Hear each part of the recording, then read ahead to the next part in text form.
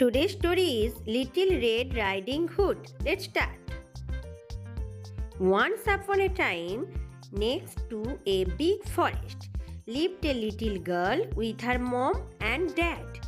Each time the little girl went into the forest, she wore a red hood. Everyone called her Little Red Riding Hood. One day, her mom had baked a cake. The cake was a present for Red Riding Hood's grandmother. Grandmother lived on the other side of the forest. Red Riding Hood's mom asked her to take the cake to grandma.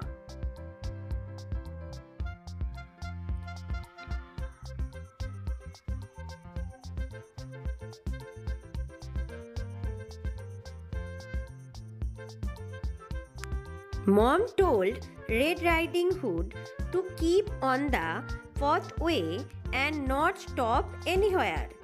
She told her not to talk to strangers. Mom and Red Riding Hood waved goodbye to each other.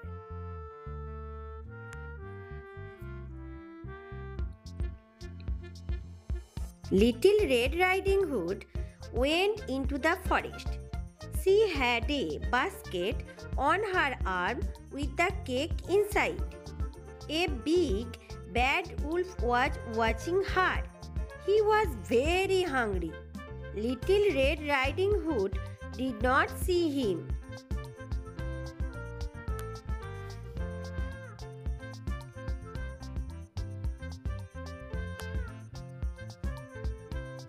He came beside Red Riding Hood. The wolf tried to sound friendly. He asked Red Riding Hood where she was going. She told him she was going to see her grandmother on the other side of the forest.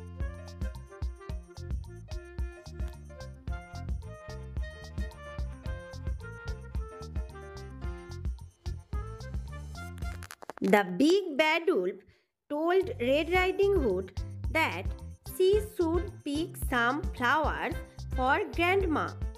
As Red Riding Hood was picking the flowers, the wolf ran off. He wanted to get to grandmother's house before Red Riding Hood.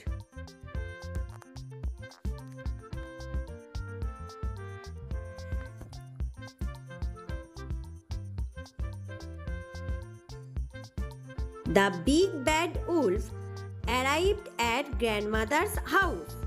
He knocked on the door. Grandmother asked who it was. The wolf changed his voice and said it was Red Riding Hood.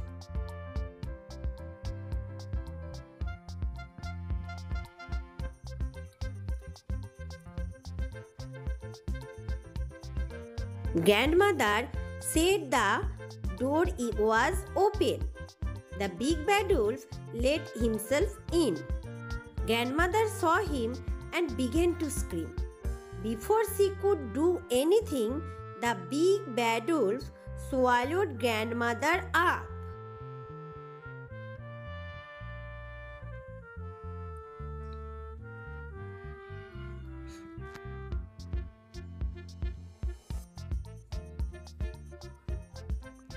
The big bad wolf was not satisfied.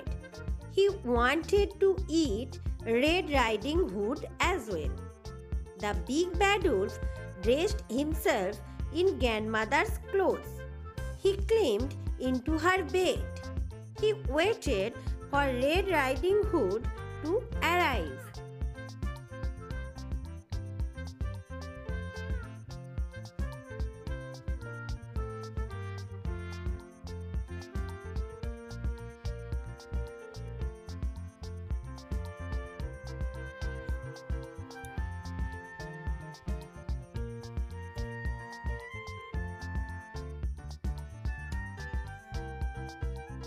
Red Riding Hood came to grandmother's house. She knocked on the door and asked if she could come in. The big bad wolf changed his voice. He sounded like her grandmother. He told her to come in.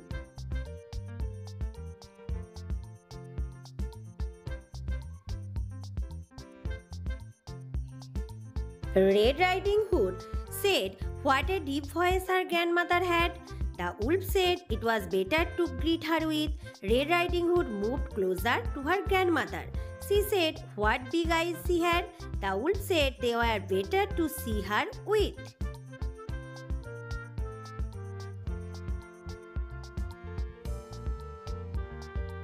Red Riding Hood said what big ears grandmother had.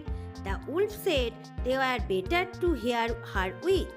The wolf told her to move closer. Red Riding Hood said what big teeth she had. The wolf told her that they were better to eat her with. The wolf jumped out of the bed. Red Riding Hood screamed.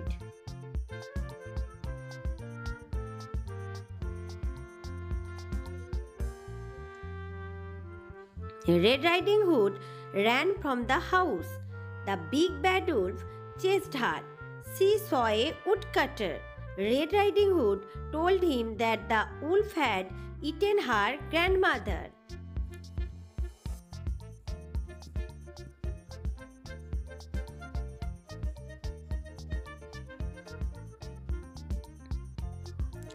The brave woodcutter picked the big bad wolf up. She shook him and the grandmother came out. She was shaken but safe and okay. The woodcutter, grandmother and Red Riding Hood all watched the wolf run away. They were happy now. The big bad wolf had gone.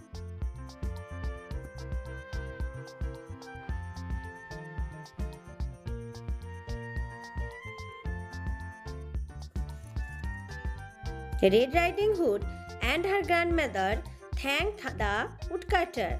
Little Riding Hood told her grandmother and the woodcutter that she had learned a lesson. She would always follow her mother's instructions and never talk to strangers again.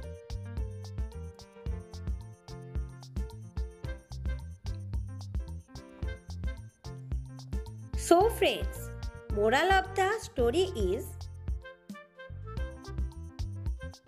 always obey your parents. Never talk to strangers.